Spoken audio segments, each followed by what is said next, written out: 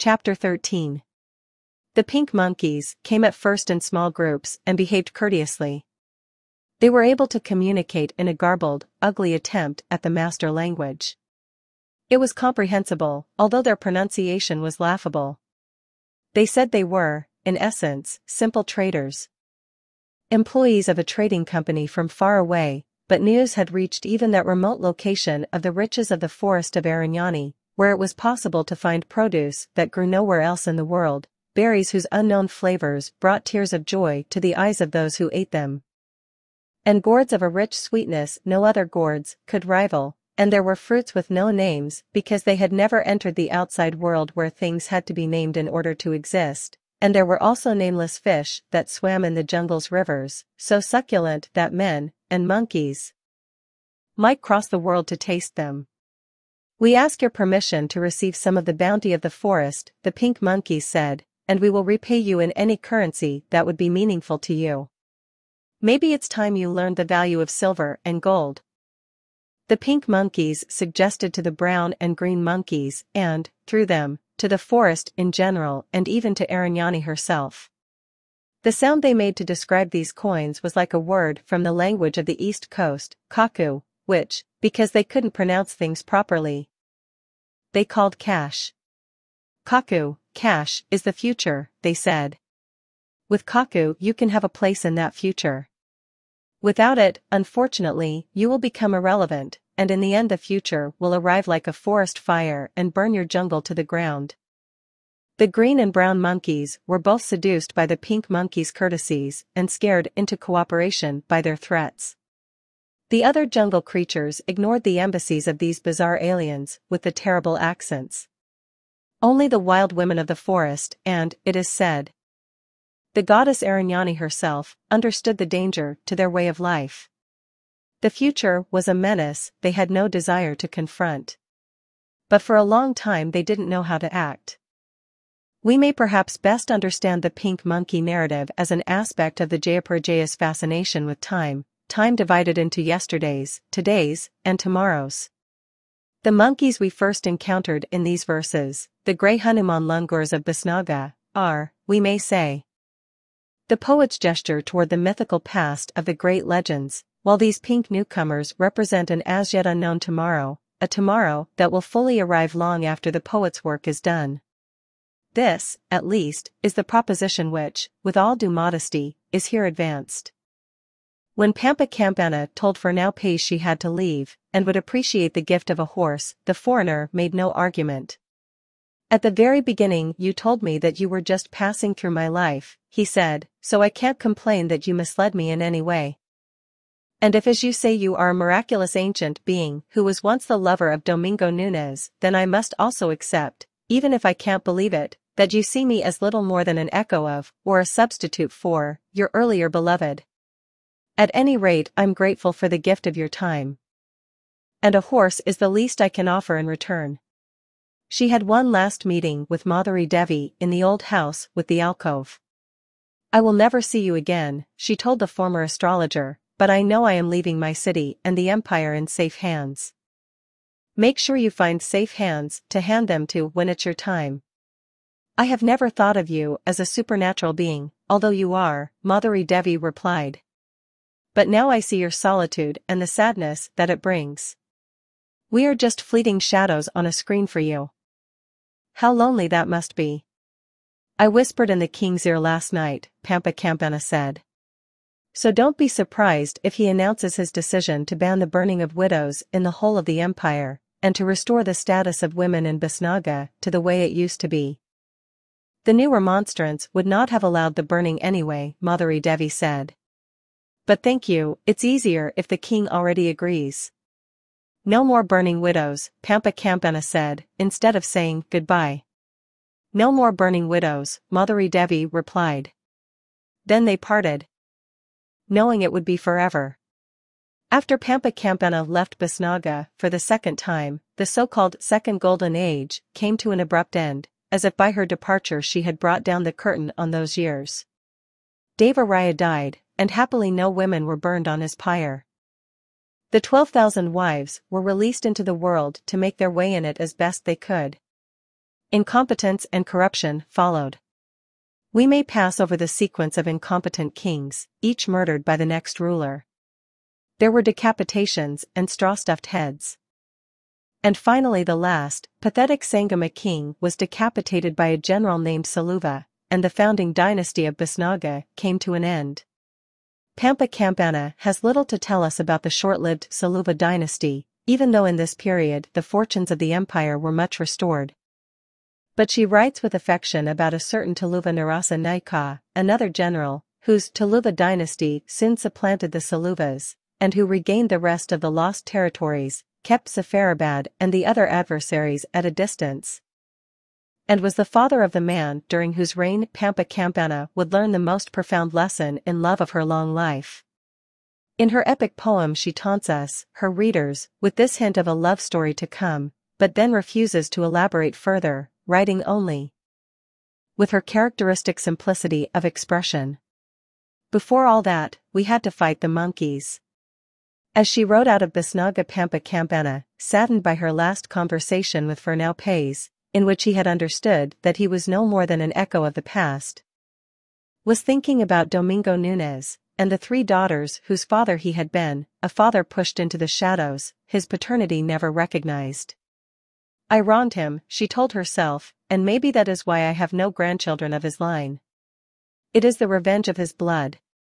Her daughters, who had inherited some, at least, of the magic with which the goddess had filled their mother, would be the end of a line, not the beginning of a dynasty.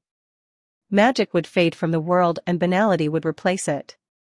As she rode back toward Arignani's forest, which was to say into the very heart of the fabulous, she was already mourning the victory of the humdrum, the mundane, over that other reality. The victory of the line of ordinary boys over that of extraordinary girls. And perhaps of pink monkeys over the forest of women. Yuktesri Sangama was waiting for her at the edge of the forest, looking like her mother's ghost. She was indifferent to the disparity in their appearances. I know what it means to be your daughter, she said to Pampa Campana. It means to become your grandmother before I die. She had no interest in discussing that any further. I waited too long to call you, she said. Things are bad here, and the final conflict will begin very soon. The beginning of the problem was the willingness of the forest's green and brown monkeys to invite groups of pink monkeys into their trees. Soon, some of the pink leaders had persuaded the green monkeys that they needed to be afraid of the brown tribe, while other pink leaders persuaded the browns of the malicious intentions of the greens. The peace of the forest was broken, and the pink monkeys shrewdly sided with the greens in one area of the forest, the browns in another, and helped them to defeat their rivals, asking only to be rewarded with control of part of the tree worlds of the defeated tribes. In a startlingly short time, the pink monkeys had acquired footholds in the forest, and they used these to expand the areas of their control. They even hired many of the green and brown monkeys to help them in their enterprise. After that the wealth of the forest was at their mercy. We did nothing, Yuktesri told her mother. We thought this was something between the monkey people and it wasn't for us to intervene. We were stupid. We should have guessed that the pink ones would keep coming, and coming, and coming, there would be wave after wave of them, until they had taken over the whole forest. The goddess Arignani could surely prevent the invasion, Pampa Campana suggested. But Yuktesri shook her head. She can surround the forest with her line of power, her protective Reka, Yuktesri said, but it won't work if forest dwellers themselves invite the intruders in. And now the pinks are forest dwellers too, and many greens and browns support them. And talk about wanting to divide the forest into green zones and brown zones, and they are too dumb to understand that their attitude will lead to there being only one zone, neither brown nor green. Monkeys, what can you do? Yuktesri said. Her betrayal of the habitual respect of jungle denizens for one another indicating how bad the situation had become. You can't teach them anything. How can I help? Pampa Campana said. I don't even live here anymore. I don't know, Yuktesri replied. But I thought, if I'm going to die fighting the pink invasion, I want you here too. Because you need your mother, Pampa Campana asked, or because you want her to die in the battle as well? I don't know, old Yuktosri answered. Maybe both. Here there is an unexplained break in continuity in the Jayaparajaya manuscript. It is possible that the author destroyed some pages, perhaps because the confrontation with her daughter was too painful to preserve in detail. Or simply because Pampa Campana turned away from that private matter to complete her account of the crisis. In her next passage she moves away abruptly from this mother-daughter scene and describes her second visit to the unseen forest goddess Arinyani. Here is that scene, as Pampa Campana has written it. It should be noted that this is the only instance in the entire body of ancient literature in which the forest goddess revealed herself fully to any human being. She, Pampa Campana, spread out her arms and called the goddess's name. Then the whirlwind came as before, and she was hidden inside the whirling leaves, and carried into the sky. The angry Chaels were there, wheeling above the roof of the forest as before, and the golden ball of light, and she, Pampa Campana, was standing on the topmost branch of the highest tree.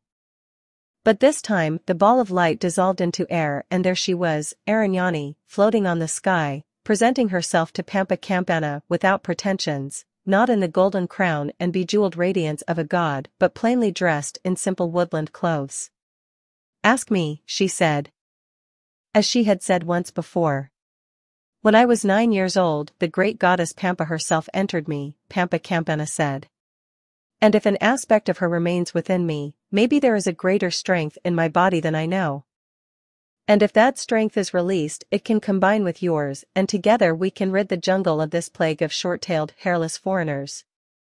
Yes, the power is within you, Arinyani told her, and it is a far greater power than my own, and yes, I can release it. But when such a force bursts out of a mortal human body it is very probable that the human body will be destroyed. If you do this I cannot promise you that you will survive. I have failed my daughters all their lives, Pampa Campana said. At least this one time I can answer one of my children's calls for help. There's something else, Arinyani said. The moment is near when the gods must retreat from the world and stop interfering in its history. Very soon human beings, and monkeys of all colors, for that matter, will have to learn to manage without us and make their stories on their own. What will happen to the forest when it is no longer under your guardianship? Pampa Campana asked her. It will suffer the fate of many forests in the age of men, Arinyani said. Men will come.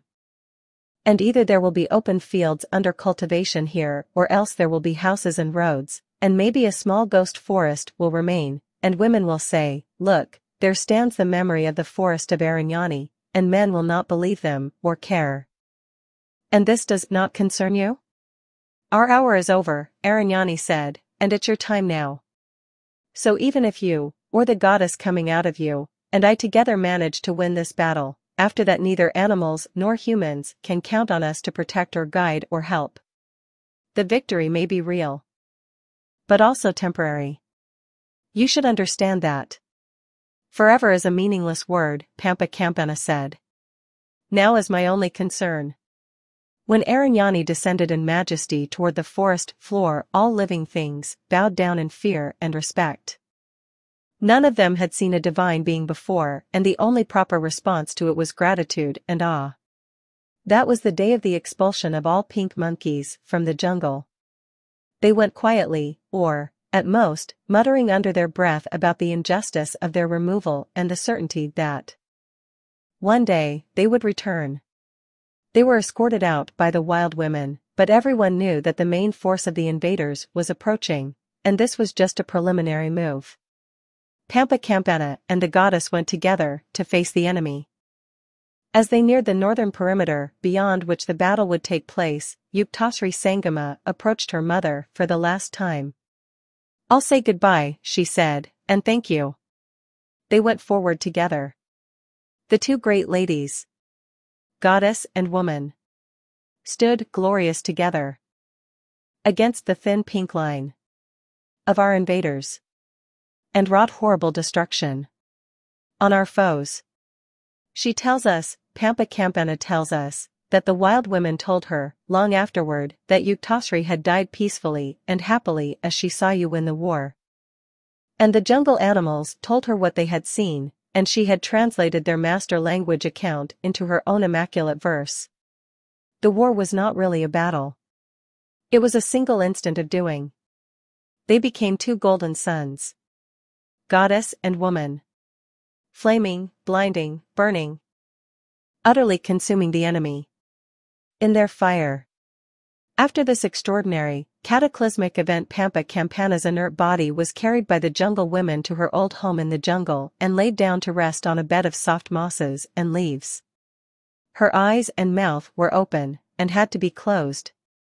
And the women thought her dead, and planned a funeral pyre, but then the voice of Arinyani filled the air as the goddess spoke for the last time to the creatures of the earth, saying, "She is not gone, but sleeping. I have placed her in this deep, healing sleep. And I will cause great thickets of thorns to grow around her, and you must leave her there, until she is awakened by an act of love." Time passed. Can you feel it passing, like a ghost in a corridor floating past white curtains, blowing at open windows, like a ship in the night? Or a high migration of birds? Time passed, shadows lengthened and shrank back, leaves grew and fell from branches, and there was life and death. And one day Pampa Campana felt something like a soft breeze touching her cheek, and opened her eyes. A young woman's face was above hers. So like her own face that it seemed to her that she was floating above her body and looking down at herself. Then her thoughts cleared. The young woman was dressed like a warrior, with a great sword sheathed across her back. "Who are you?" Pampa Campana said. "I am Zerelda Lee," the other replied, "the daughter of the daughter of the daughter of the daughter of the daughter of Zerelda Sangama and Grandmaster Lee Yihi. All my kin have departed this life in various ways, leaving me with only one living relative, about whom my mother spoke with her dying words, the same words her mother said to her, and her mother, and her mother, and hers. The matriarch of our house is a woman named Pampa Campana," she told me. "And she is still alive. Go to the forest of Arinyani and make her give you what she owes you." I was holding her hand very tightly. "What does she owe me, mother?" I asked her, and she answered, "Everything." Then she died. "And so you have come," Pampa Campana said. None of my ancestors believed what they were being told, thinking it impossible that you could still be in this world. For some reason I had no doubt that it was all true, and so I began my search, which was long and hard. "I had to cut my way through the thorns to find you," said Zerelda Lee, "with this sword, which you will recognize. Then I kissed you. I hope you don't mind that, but apparently that's what has revived you." "An act of love," Pampa Campana said. "And your mother was correct. That you owe me everything?" "Yes," said Pampa Campana, "I do." Time returned to greet her, and history was reborn. It was the year 1509. Pampa Campana was 191 years old, and looked like a woman of 35 or so, 38 at the most. "At least," she said to Zerelda Lee, "for the moment, I still look older than you. And yes, I see that you have inherited this famous sword. But have you inherited the swordsmanship of your ancestor as well?" "I have been told that I am as good as the famous Zerelda Sangama and Grandmaster Lee Yihi combined," the young woman replied. "Good," said Pampa Campana. "We may need those skills." Pampa Campana now used the power of metamorphosis for the second of the 3 times, which were the goddess's gift. She gave Zerelda Lee a cheel feather from one of her pockets and held another herself, and then they were flying toward Bisnaga, where the greatest king in the history of the empire was about to take the throne, and the love story at which Pampa Campana had hinted would soon begin. At first it would not be her own story, but one that would cause her heartache, and afterward turn into the strangest description of love she had ever known.